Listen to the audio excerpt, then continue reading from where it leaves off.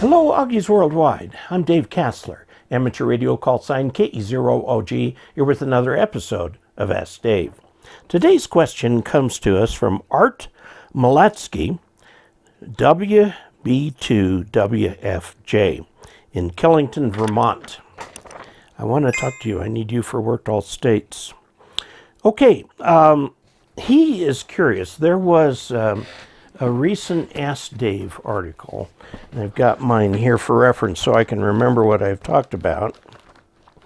This one in the June edition shows what happens when you bend a dipole like this. When you can't quite get it straight, so you bend it like there might be a giant tree here or something like that, or maybe an outbuilding, and shown that the radiation pattern changes to be more along this axis right here.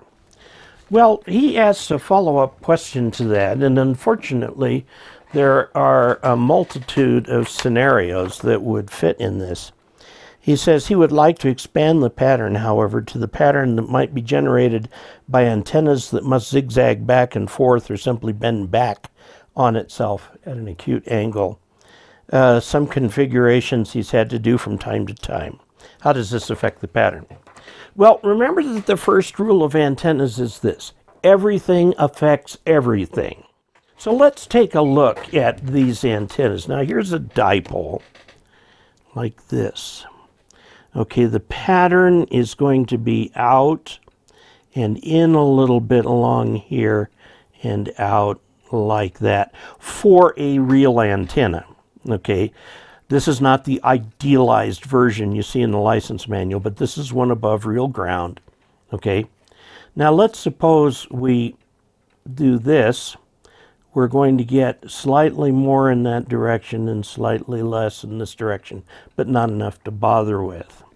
Now what happens if we have to fold part of that antenna back on itself?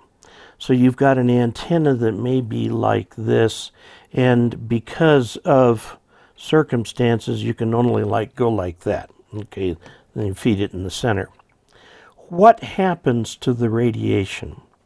Well, the standard radiation would be this sort of thing like this, the potato shape out there. And note that the gain is not zero here, it's just a little bit less than here.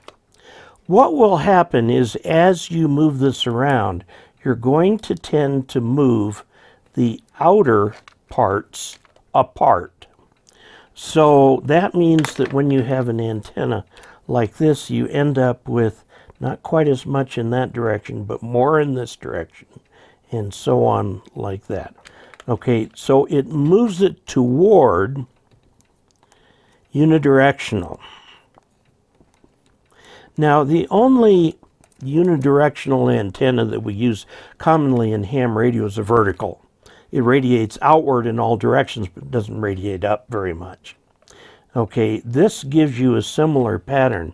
Note that one common zigzag antenna is the inverted V, because it's an upside down V. Why don't they just call it an upside down V? Because somebody who was writing back in those days thought inverted sounded better.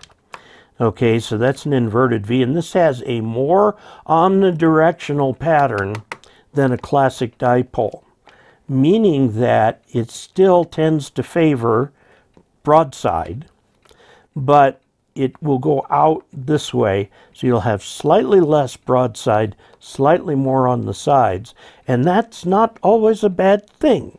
The unidirectional pattern helps you hear signals from everywhere. Even if you were to go look at my DX Commander, the 40-meter element goes up and comes back down slightly. Okay, so things like that work fine. The antenna works fine. And the bottom line here is, although everything affects everything, some things don't affect it as much as others. So remember, everything affects everything, height matters, and so on. So there you have it. Your antenna will probably radiate just fine. Yes, there will be a little squirreliness in the resulting pattern. If you've watched this video this far, please subscribe. I really need those subscriptions. It tells YouTube that this is a good channel. And also, please click like and go to dcastler.com/support and throw a little something in the tip jar. Or join Patreon. Both of those things are great ways to support this channel. Pay for the assistant or the intern who is helping film this video and doing the editing and so on and so forth. So, until we next meet, 73.